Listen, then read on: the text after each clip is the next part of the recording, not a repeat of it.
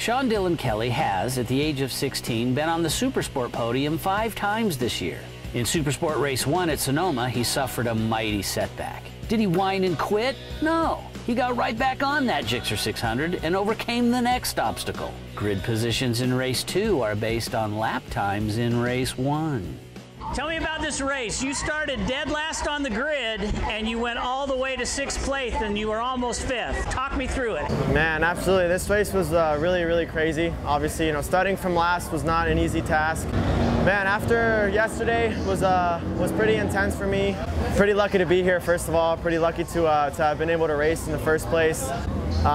It was very difficult, to be honest. Starting from last, you know, was very physical. First of all, this is probably the most physical track, and every session I went out, I haven't been able to do more than a few laps without getting arm pump. And I told myself, I'm like, man, I don't know how much I could do of 19 laps, but I said, you know what, I'm in last place. I can only go one way in terms of position, so. At the end of the first lap, you had to have made up 5-6 places right there. I actually think I made up a little bit more than that. I think I made almost 10 places in the first lap. Actually, first lap, second corner, there was a pretty big crash.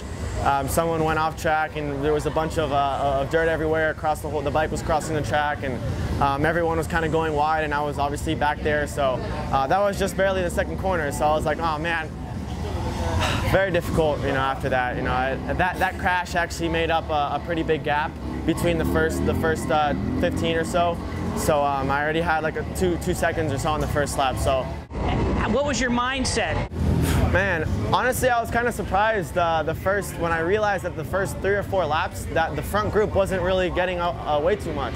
I realized I was still able to see the first guys, you know, everyone fighting there, and I was telling myself, I'm like, oh, all right, my pace must not be too bad. So that gave me a little bit of some more confidence. You know, I was feeling good on the bike, and in the back of my head was a little bit of this arm pump issue. You know, I was like, man, I hope I don't get too smoked too quickly, but obviously I was just giving my absolute best. I wasn't giving up from lap 1, and I realized that, you know, I was able to reel them in one by one, and obviously the top guys, the top 5 was starting to open up a little bit of a gap, so I just went one by one, and a shame I didn't have a few more laps. I think if I would have had 5, I would have been extra dead, but I think I would have been a little bit closer too. So I think that was a pretty good training.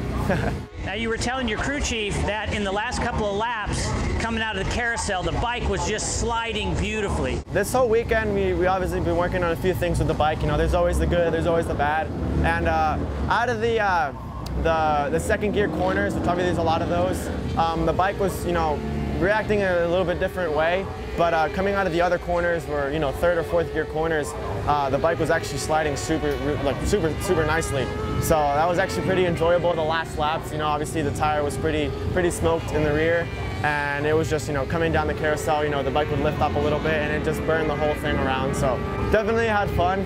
It was funny because, you know, I was so done with my hands that in some parts of the track I was just grabbing and just letting my wrist fall on the throttle, just opening completely. So difficult but fun.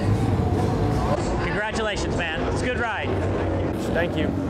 I just want to say thank you to my whole M4XR Suzuki team for all their work, for the great bike, and for always believing in me.